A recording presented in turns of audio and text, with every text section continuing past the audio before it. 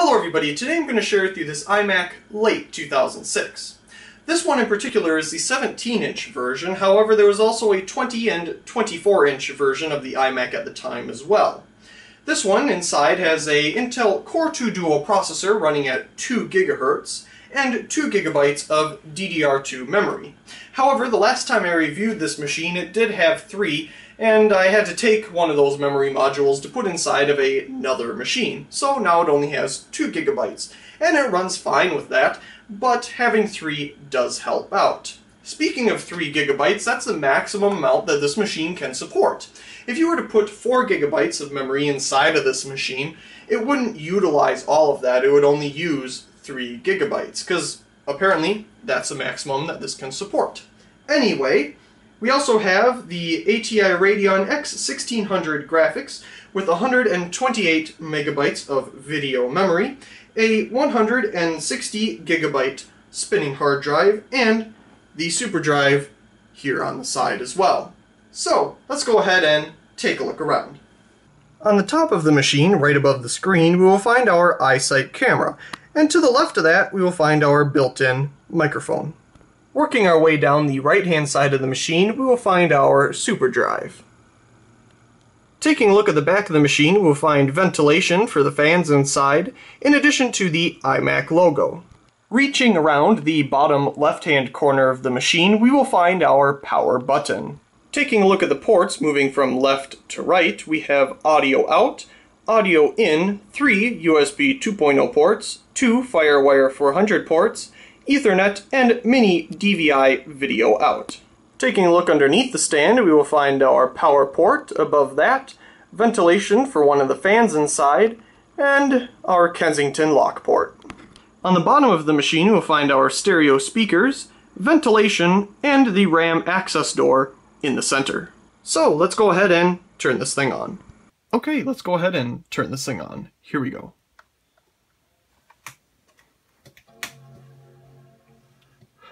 Now, like I said, this machine has gotten a new screen, or actually I don't know if I did say that.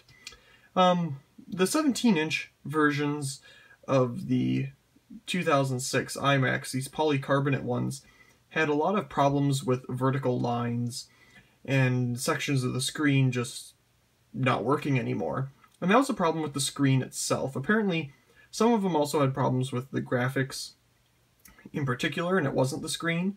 But all of them that I have seen have had problems with just the screen. And this was actually the first iMac I ever had. I got this after I got my MacBook Pro back in 2011.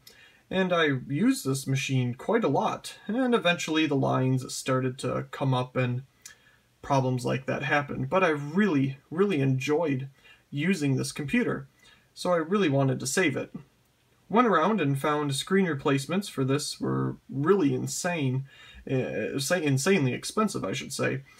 And so found a little adapter that some people made, and you could use a standard 17-inch laptop screen and put it together, and it worked. And here it is.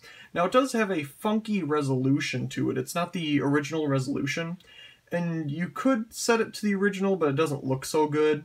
And the screen itself is actually a higher resolution than the machine was ever designed for. So once you get it too high, it doesn't really, like it so much. Because it's hard on the graphics processor. This machine, or this screen, is actually 1080p, but it was never designed to handle that. So I don't have it set to that. I believe it's set to some weird resolution that doesn't look too terrible. But anyway, that's enough about that. I replace the screen, and here it is. It works fantastic to this very day. We'll go ahead, take a look at About This Mac. We can see we're running 10.7.5. We're going to see if I can... Nope, that's not working. I thought maybe I could dim the screen a little bit to help you see it a little better, but it won't work for me right now, so I'm not going to mess with it. We can see we're running Lion, which is the maximum supported operating system on this machine. We can see our 2 GHz processor, and we have 2 gigs of RAM currently installed. Of course, this does support up to 3, and I did have 3 in it at the time, but I had to take out the gig stick to put in something else, I believe. So there it has only 2. So, of course, Safari is the default browser here. And it looks like whatever I was doing last was on Lighting Gallery, as that's what loaded up first here, and that works just fine. You can see we can scroll through this without a problem. Same goes for YouTube. There's not really a problem there. It'll say like, oh, you know, it's not supported, but I just click on the logo there and it'll push you right around it, and here's YouTube. Of course, you don't want to try anything that's too insanely high in the you know, area of quality, but it'll definitely play YouTube without a problem. You may see some like flickering on the screen. That's not there in real life, that's just the camera picking that up. But anyway, Safari is old, and if you would like something that's slightly a little more updated but also out of date, you can try Firefox or Chrome. So we'll go to About Firefox here. And you can see this is the maximum version that'll be ever supported on this machine. But everything will work just fine here as well. You can go to basic websites. YouTube works just fine on Firefox and Google. Of course, once again, you don't want to do anything that's HD. Maybe it'll do 720p, but yeah, standard resolutions work way better on this machine. But fantastic. It is a bit older, but it gets the job done. Here we have Office 2011. That is the maximum supported Office version for this machine. And we'll go ahead and let it turn on here. It looks like it's the first time I'm turning it on this machine. Oh, that's right. I had to reinstall it because something was wrong with the way I installed it the first time. So I had to reinstall Office 2011 on this machine. So here it is, turning on for the first time. Of course, if you were to turn it on when it's already been booted up once, it wouldn't have to search for all the fonts and everything. But anyway, you can definitely go ahead and type a paper. Nothing wrong there. It has all the same tabs that you would expect from a modern version of Office. So it's still supported in that area. Of course, Excel and all the other applications in Office there work just fine. All of these apps here run perfectly on this machine. I haven't used some of these in a really long time, and I'd never played Roblox on here. Somebody else must have. But Minecraft, it works. You have to use an older version, though you can't use the most up-to-date one. But that's okay. Older stuff is just fine, and I see it's really washing stuff out here. I'm gonna see if I can try to correct that a little bit.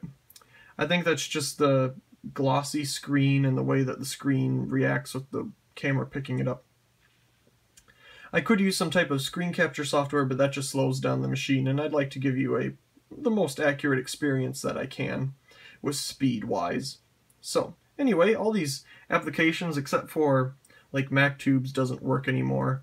But yeah, fantastic little machine. I love this thing. I used it for a long time. Even when it still had lines on it, I was still using it. Ended up buying my iMac that I use today, the 2014 one, to replace this guy. Still miss this little guy. It's amazing how small it is compared to using a modern one of today, but fantastic little machine. Anyway, I really do hope you enjoyed this little review of the 17-inch late 2006 iMac in 2017. It still does the job, and it's an amazing little machine. Once again, I really do hope you enjoyed, and also please comment, rate, and subscribe, and thank you very much for watching.